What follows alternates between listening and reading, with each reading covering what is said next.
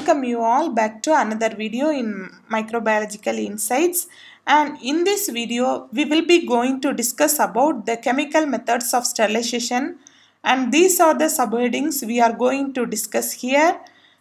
The first is the characteristics of an ideal disinfectant. The second is the factors that determine the potency of disinfectants.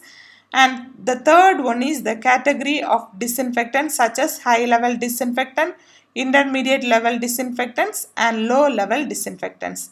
And if you want to watch these videos in Tamil means you can please subscribe the channel Microbiological Concepts. And this is the part 1 video of chemical methods of sterilization.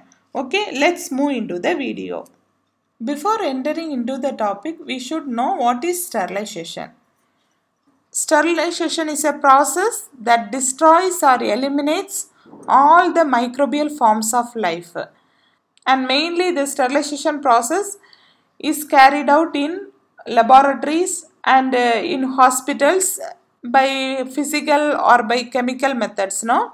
What are the physical methods of sterilization? Heat sterilization, such as dry heat sterilization, moist heat sterilization, then radiation method of sterilization, then filtration method of sterilization. All these comes under physical category.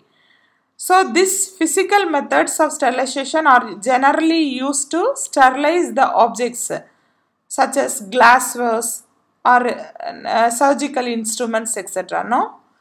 Then chemical methods of sterilization. What is chemical method of sterilization? In the chemical methods of sterilization, we are going to use a chemical to sterilize the particular environment. The examples of chemical method of sterilization is disinfection and antisepsis. What is disinfection? Disinfection is a process that eliminates many or most of the pathogenic microorganisms except the bacterial spores on an inanimate objects. Inanimate means non-living. What is antisepsis? Antisepsis is the destruction or inhibition of microorganisms on living tissue.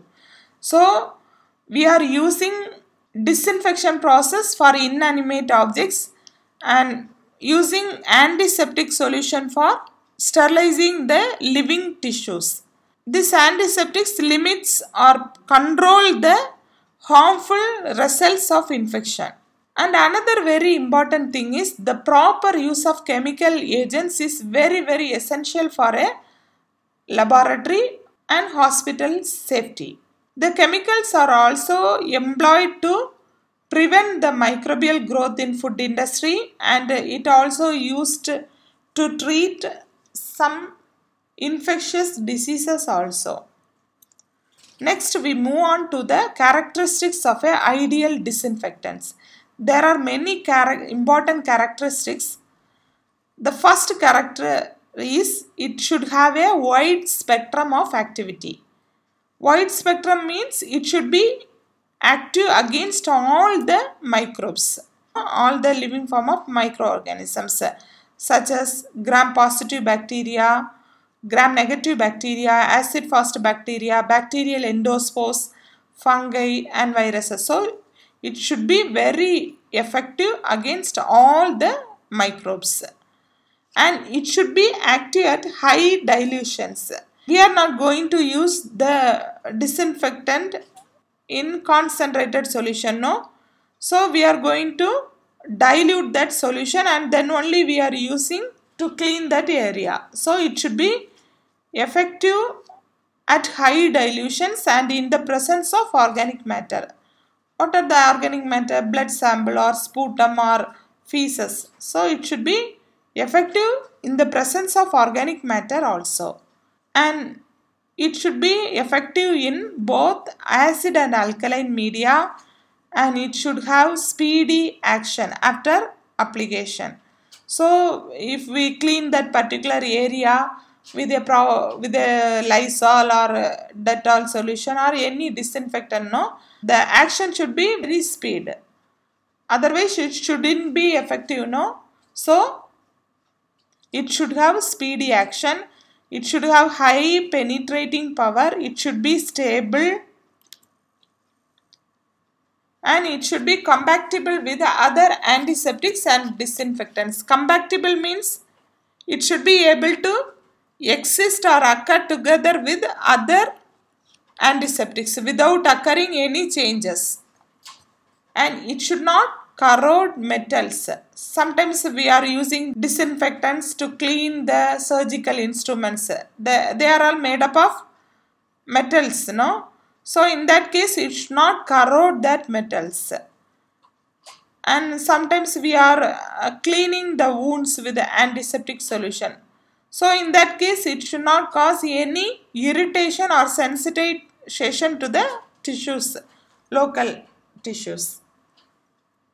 And it should not interfere with the healing process. Suppose we are applying this antiseptic solution to clean the wound, means at that time it should not interfere with the healing process. If it interferes with the healing process, means it should not be an ideal disinfectant. And another important property is it should not be toxic if in case it absorbed into the circulation. And the very important thing is it should be cheap and easily available, and it should be safe and easy to use. So if a disinfectant with all these characteristics, means it should be an ideal disinfectant. But such an ideal chemical is not available in the market. So it is yet to be found. So what are the factors that determine the potency of disinfectants?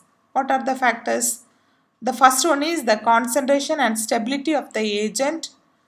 Then the nature of the organism. The third one is the time of action. Fourth one is pH. Fifth one is temperature. The sixth one is the presence of organic or other interfering substances.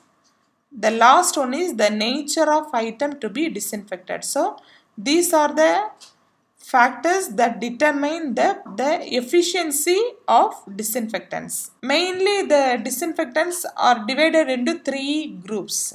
They are the high level disinfectants, intermediate level disinfectants and low level disinfectants. So now let's see about the high level disinfectants. So in the high level disinfection, the sterilization is very effective. So it can kill spores also. So it can kill all the microbes including spores. So that is high level disinfectants. Some spore forms are escaped from the intermediate level disinfection, and sometimes some microorganisms also remain viable or escape from the low level disinfection process. So the high level disinfectants are mainly used for the items which are involved in the invasive procedures that cannot withstand the sterilization process. So what are the materials? Endoscopes. Endoscopes is nothing but a thin tube with powerful light and tiny camera at the end. So these endoscopes are used for the doctors to study the internal organs. Then it is used to sterilize the surgical instruments with plastic or other components. So those surgical instruments which cannot be autoclaved is treated with the disinfectants. Two examples are given: the treatment with moist heat and the use of liquids such as glutaraldehyde, hydrogen peroxide, peracetic acid, chlorine dioxide and other chlorine compounds comes under the high level disinfectant category. The next is the intermediate level disinfectants. These intermediate level disinfectants are mainly used to clean the surfaces such as workbench or instruments in which the contamination with bacterial spores or other highly resilient organisms. So to clean the particular surface or instruments means we are using the intermediate level disinfectants. Mainly these intermediate level disinfectants are used to sterilize the flexible fiber optic endoscopes, laryngoscopes. These laryngoscopes are used to study the larynx region, no? then vaginal specula, anesthesia breathing circuits, or other medical items. These are all semi-critical instruments. So what are the examples of intermediate level disinfectants? Alcohols, iodophore compounds, phenolic compounds. The third one is the low level disinfectants. These low level disinfectants are used to treat the non-clinical instruments and devices. What are non-critical instruments and devices? Blood pressure cuffs, electrocardiogram electrodes and stethoscopes. So, to sterilize these instruments, we are using the low level disinfectants. And this low level disinfectants is very mild in nature and it do not penetrate through the mucosal surfaces or into tissues if disinfectants comes in contact with the patients, no? And the examples of low level disinfectants are quaternary ammonium compounds. So I think you understand clearly this topic. If you find any difficulty means please write your queries in the comment section. Okay, thank you. If you like this video, please don't forget to subscribe, share, like and click the bell button. If you have any more doubts, you can write your doubts in the comment section below. Thank you.